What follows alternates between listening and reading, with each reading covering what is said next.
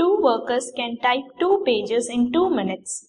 Then, how many persons can type 18 pages in 6 minutes? It is given that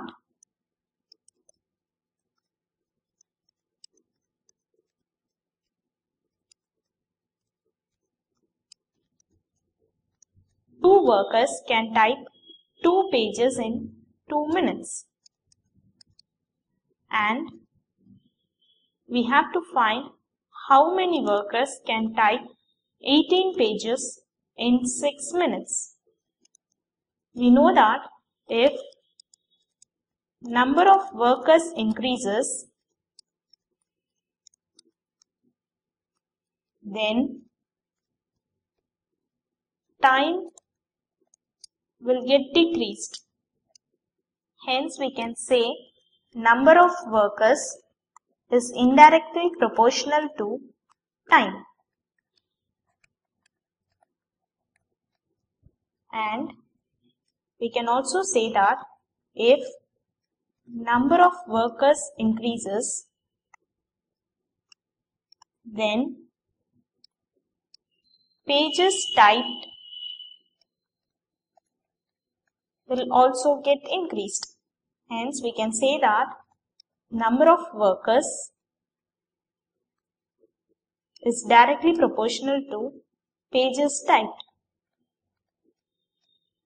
Here, workers can be represented as W, time can be represented as T, and pages can be represented as P.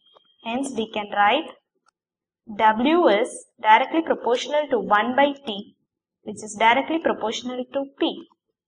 From this, we can write WT is directly proportional to P, and we can write WT divided by P is equal to constant.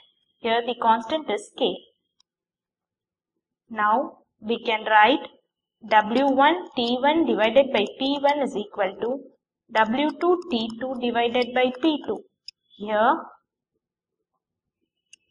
W1 is equal to 2, P1 is equal to 2 and T1 is equal to 2. We have to find W2 and P2 is 18 and T2 is 6. Substituting these values here, we will get